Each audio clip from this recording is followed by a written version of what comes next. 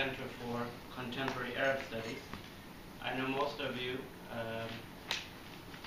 I am Mustafa Aksakal, Professor of History here at Georgetown, and I have the distinct pleasure today of introducing our speaker, Professor Yucel Yanikdag. Professor Yanikdag, Associate Professor of History at the University of Richmond. He's the author of several fascinating articles that explore the war experiences of rank-and-file soldiers in the Middle East during the First World War. His book on this topic will appear soon under the title Healing the Nation, Prisoners of War, Medicine and Nationalism in Turkey, 1914 to 1939. Living as we do in a country that has been at war for over 10 years now, with US soldiers in the Middle East, Professor Yanikdag's talk today, following on the heels of Veterans Day or Armistice Day, sheds light on what can happen to soldiers once they step off the battlefield. War, of course, never ends on Armistice Day, psychologically, physically, or politically. The title of Professor Yanikdag's talk today is Little Mehmed in the Ottoman Great War, Wartime Nervous Breakdown, and the Politics of Medical Interpretation. Yucel? Thank you. Thank you, Mustafa, for the introduction, and thank you for inviting me. I want to casually talk about this rather than read something, except a few occasions when I have quotations that I want to be more accurate about those rather than going from memory. And I should tell you up front as well that we, or I, necessarily have to tell you the story from the doctor's perspective. Since the soldiers in general, the literacy rate during this time in the Ottoman Empire was about 5 to 8%. And only a few officers left behind memoirs. And some of them do observe actually certain psychological changes among their comrades, whether during wartime or if they became prisoners of war during their captivity. Obviously, I should add that soldiers who suffered such problems seem to have left none of these things behind, even though in these memoirs we can also see some certain psychological changes, but minor ones, of these officers who left behind memoirs. So today then I want to start talking about first the early war years, then the war itself, and briefly into the interwar period to see how the medical interpretation changed and made certain kinds of policies possible and what were the reasons for these changes. So before I begin with the main part of my talk, I want to introduce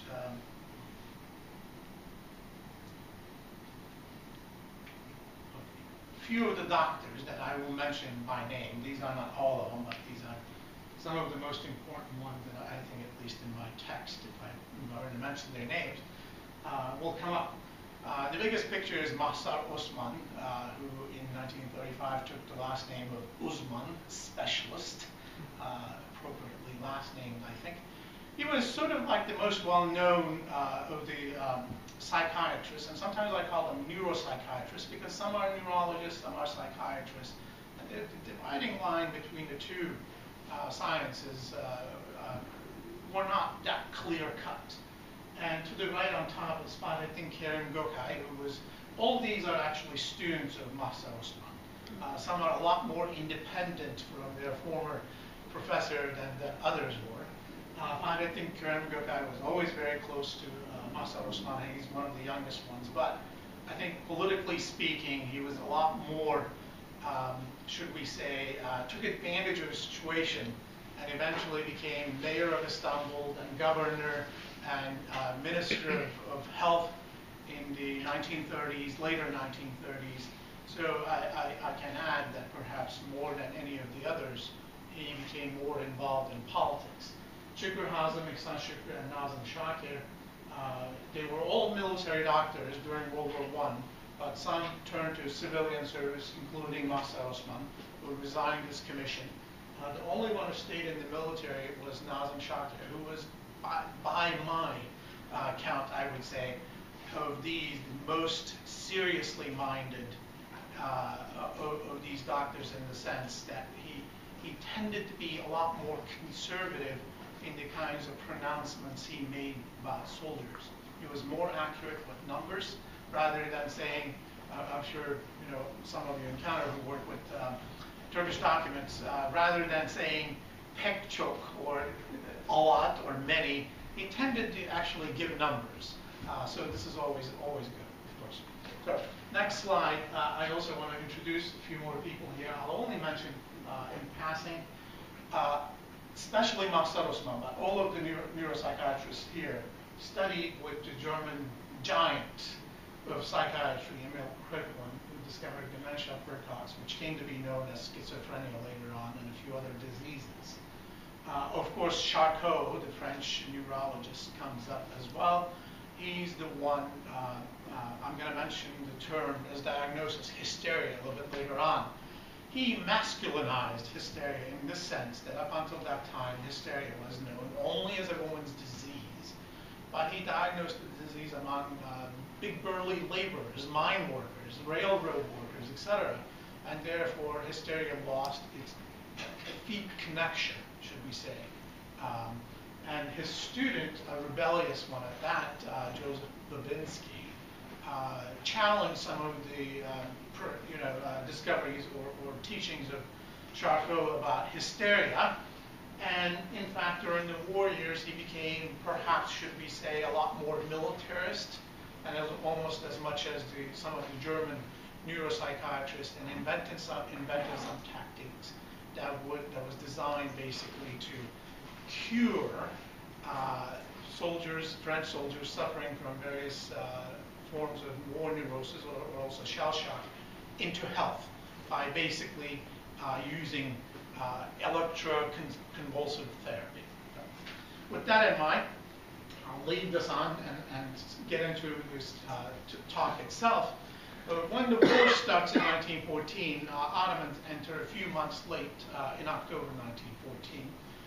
They mobilized something just over 3 million men. Of those, by the end of the war, 500,000 deserted. 200 to 250,000 of them became prisoners of war, and so many hundreds of thousands of them died during the war. What we don't know about the Ottoman war experience is something that was actually a very common occurrence in the European armies, where hundreds of thousands of soldiers in the German army, in the British, in the French army, actually, within a few months of the war, started to break down psychologically. German army suffered something like 600,000 men who were not able to go on fighting. Some of these were cured relatively quickly, so actual number of permanently disabled psychologically was in the end about 200,000, so about 1/3 of that number of 600,000.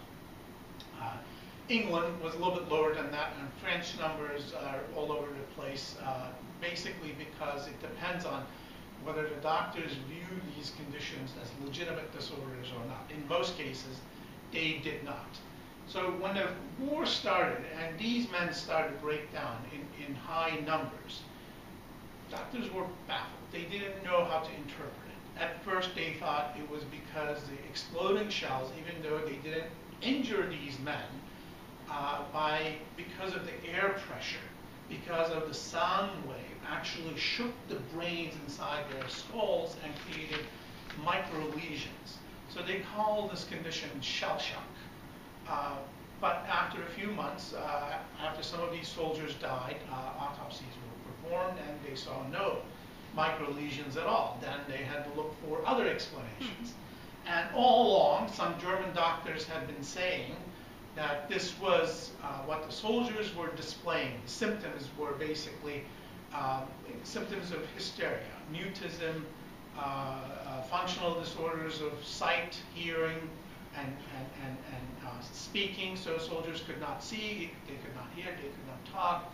They would shake. They would not be able to stand up or walk. So they had problems of gait as well.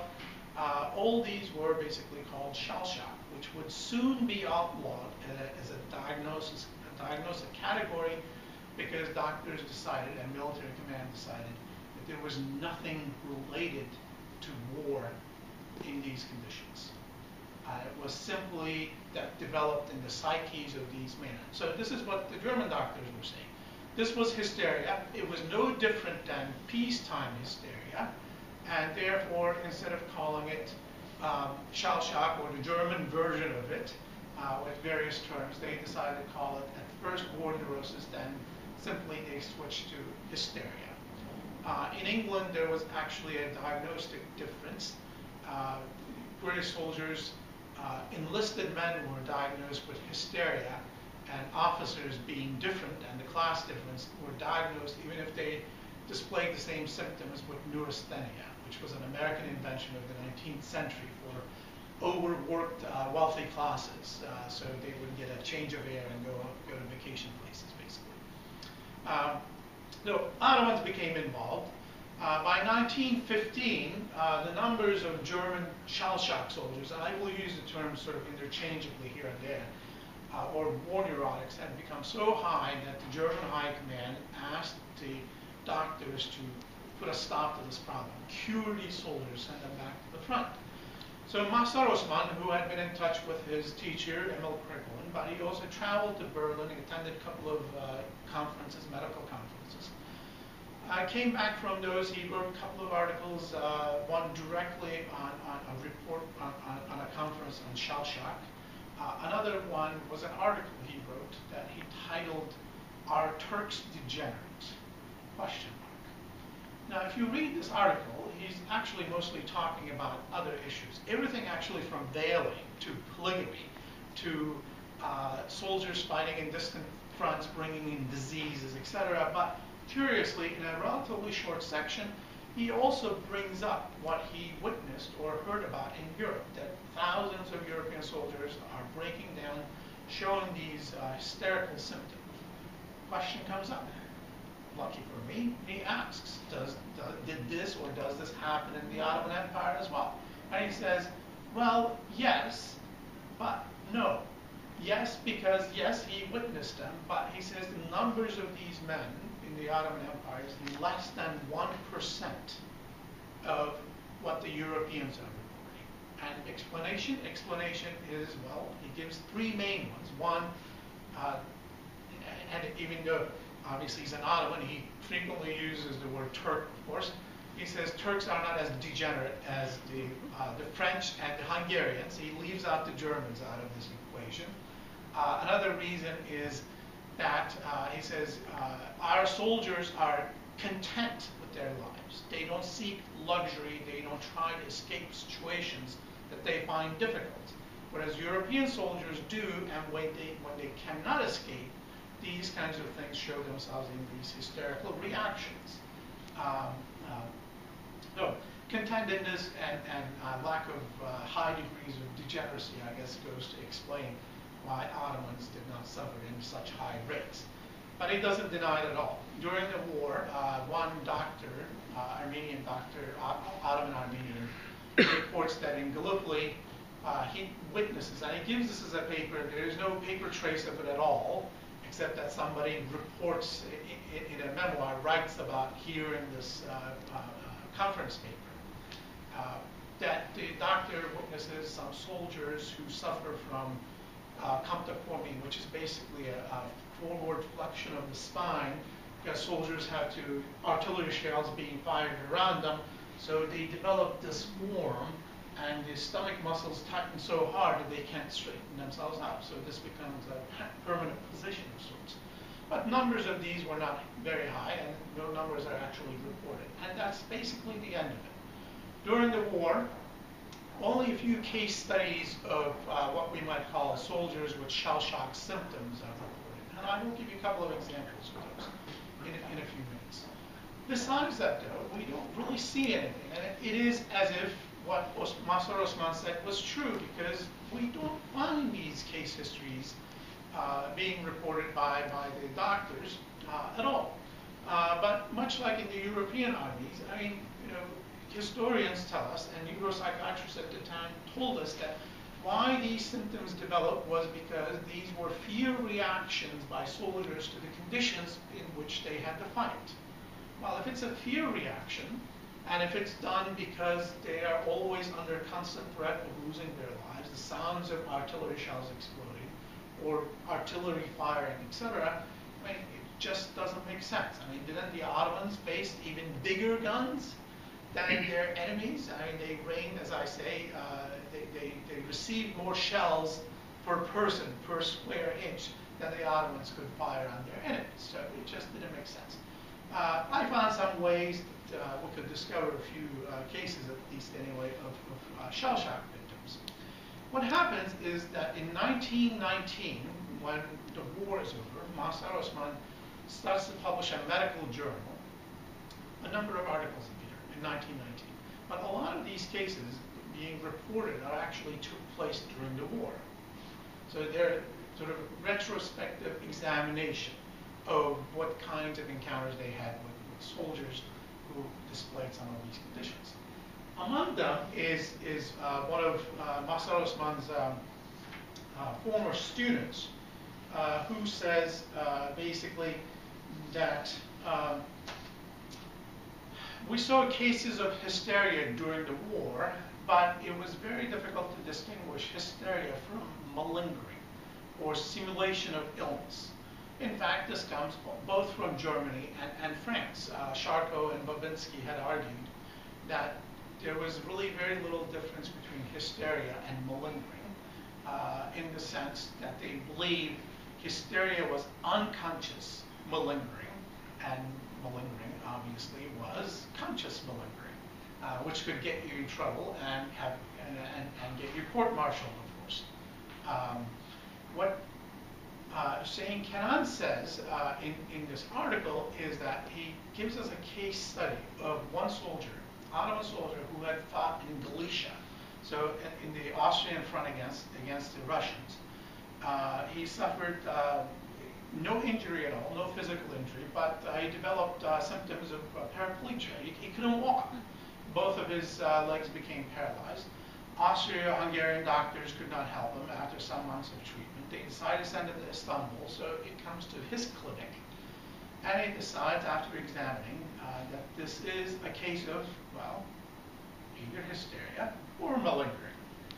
In fact, at the end of the article, he still doesn't tell us. Article's title is Hysteria According to Babinski. So what he does immediately is to grab the electrodes of what was called the Kaufman machine, invented by Fritz Kaufman, basically an electroshock machine, and decides that he's going to apply electroshock therapy to the soldier's legs. Whatever the symptom was, the electrodes were applied there. So if you were mute, you can imagine where the electrodes went. If you couldn't see, to your eye, your tongue, etc., whatever it was, if your arm was shaking, etc. So first session, he cures the soldier who could not walk. And soldier says, forget it, I'm well, gets up and walks out. And meanwhile, he had to be brought into the examination room on a stretcher with the help of his friends. So for Hussein Kenan, this is a difficult call. Difficult call in the sense that he doesn't say he didn't believe the soldier, but he definitely believes that this is at least an unconscious malingering in the sense that it's hysteria, and using the electrodes of the Kaufman machine was enough to convince the soldier to give up on this kind of behavior. So electricity produced willpower in the soldier. And this willpower allowed him to be cured and returned to his unit. They were no longer in Galicia at that point, so he was assigned somewhere else. Now, having told you about our Turks Degenerate article, I should give you a couple of examples from here. This is actually from a British medical journal. So when the war started, British doctors examining reports, they decided basically they were going to get allow the most healthy looking and reject the rest. So initially in 1914, these are the groups of men they allowed in, and they rejected these three groups. But when the war went on, because they decided, At first they thought they would come back by Christmas, and Christmas passed. So they moved to grade 2, grade 3, and eventually to grade 4. Based on the physical shape of the body, basically, physical morphology, they decided to grade these men according to healthy and various degrees of unhealthy. So somebody in the category of 3 and 4, and possibly even 2, would have been graded as basically a degenerate. And what this meant goes back to 19th century. Benedict Morel, a French psychiatrist, who argued that partially due to civilization and modernity, there had been a turn away from evolution, so a de-evolution of sorts. That certain groups, either because of what he called racial pollution, by which he meant various races mixing together to create hybrid races, as it were, but at the same time, because of internal transgressions, is what he called it. So alcoholism, for example, produced degeneracy. So if a father was alcoholic, he had offspring, and offspring would develop one or another form of degeneracy. And by the third generation of this family, it would get so bad that in the fourth generation, the family would develop schizophrenia, after which would come complete sterility. Individual would become sterile and eventually go extinct because they would not be able to procreate. So while it seemed dangerous, there was also hope from his perspective that they would destroy themselves. But by the end of the 19th century, some British scientists, doctors, and in fact, this theory of degeneracy became so widespread on the one hand and so undefined because everybody added something to it, that there was no easy way to define it. So some British psychiatrists at the end added that no, they're not going to disappear. De-evolution is as possible as evolution itself. Therefore, these people constitute a threat to society because they also multiply, they said, very quickly. So there was this danger of degenerates basically overtaking the healthy population. Electroshock machine there and a cheat sheet for malingerers basically to tell. And in fact, in England, shops, doctors opened sort of alternative treatment shops where they would break your arm or leg so you would be exempted from military service. You could actually buy, purchase the services of a doctor to be exempted from military service, where the doctor would inject you with a disease. Common was actually TB. It might sound strange, but this was very common, both in Turkey, not with doctors, and peasants did this themselves in Turkey, but in England, doctors actually became involved, pseudo-doctors maybe, in this kind of a thing. Shell shock victims, here's a soldier in a British hospital with a strained gait, and he's barely able to walk. When he falls, it takes him such a long time to get up, and others simply could not hear, see, talk, etc. And these soldiers obviously were sidelined. They could not go on fighting. Now, coming back to Hussein Kenan's argument here. After he presents the case of this unknown or anonymous soldier, I should say, from Galicia front, Hussein Kenan reveals something. He says, well, during the war, and he doesn't, none of them take it upon themselves to ever use the word I or we. They say passively that certain pronouncements were made where where it was argued that hysteria was not seen or not common among Ottoman soldiers during the war.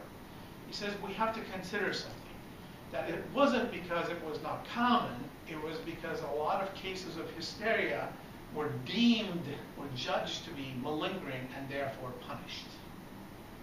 So if you're diagnosing hysteria or hysterical symptoms with malingering, and therefore, hysteria is not going to exist in large numbers in the Ottoman army. Within a few years, Mahsar Osman also comes out with a few statements. Yes, we didn't see hysteria, but we saw hundreds, well, actually he says tens of thousands of cases of malingering, and he calls them the army of malingerers. And this is a very sort of a usual term, especially in German psychiatry, army of psychopaths, army of malingerers, army of degenerates, etc. So Max Osman picks up on this and uses it in his everyday terminology, basically. So this opens a window. Perhaps there were soldiers with hysterical symptoms, but they were judged to be malingerers, therefore either they were court-martialed or punished or jailed or simply treated with electroshock therapy and sent back to serve and finish their duties, basically. We still don't have any numbers. But if we look at the cases of European armies, generally about 4% of the permanent casualties, roughly equal to the number of soldiers who suffered from shell shock. So if in the Ottoman case, it's very difficult to figure out what the permanent casualties were.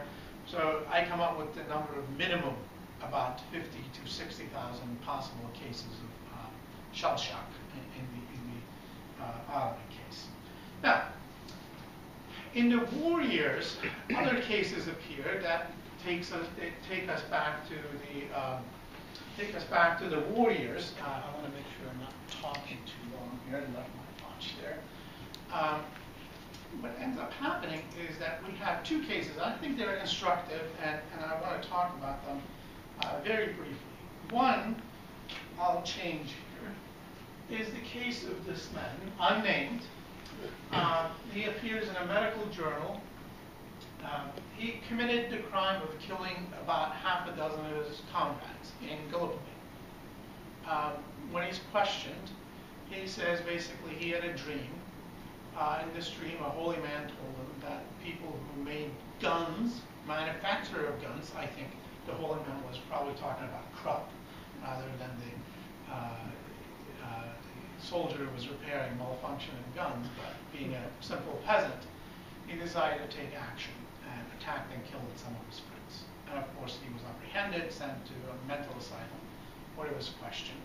And basically, he says, I had this dream, and the holy man told me to get rid of these people because I was tired of the bloodshed, the killing, and all this violence, etc.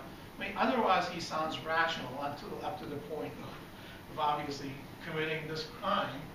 And I decided that if I killed those people, the war would end, and I was only trying to stop the war. Right? He spends most of his life, or all of his life, in the mental asylum. He eventually dies of TB while he's in the mental asylum.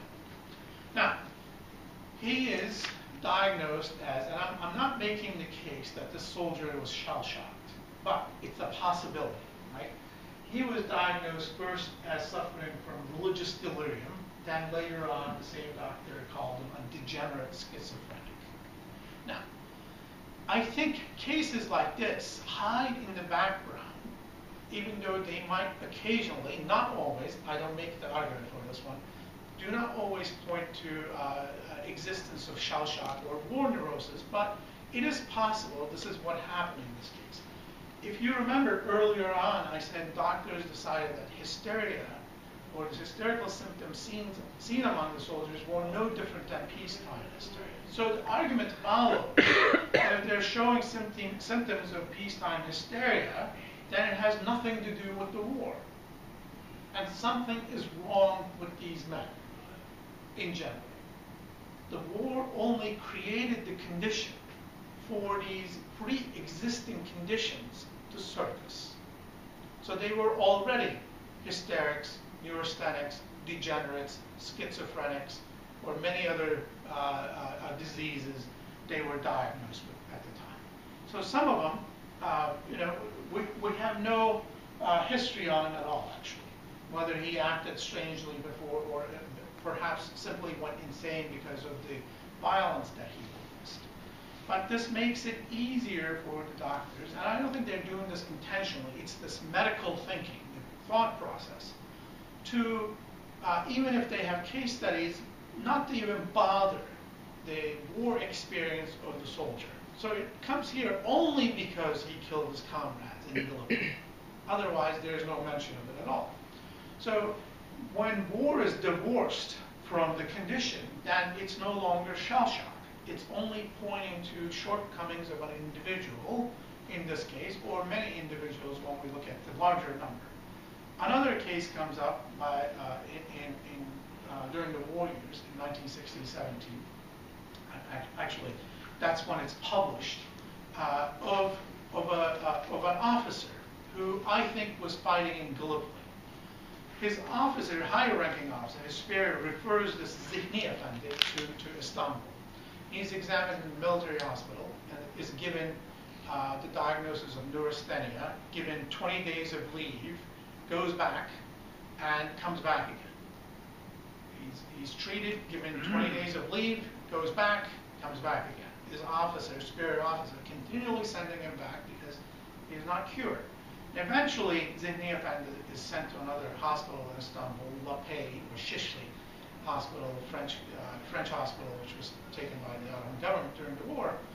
And our doctor who examines Zihni Efendi says, this is not neurasthenia, this is schizophrenia.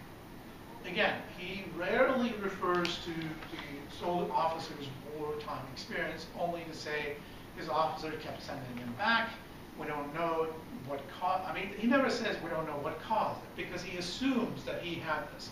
But he finds it difficult to believe that such a person could go through training, education. He's an engineering officer, right?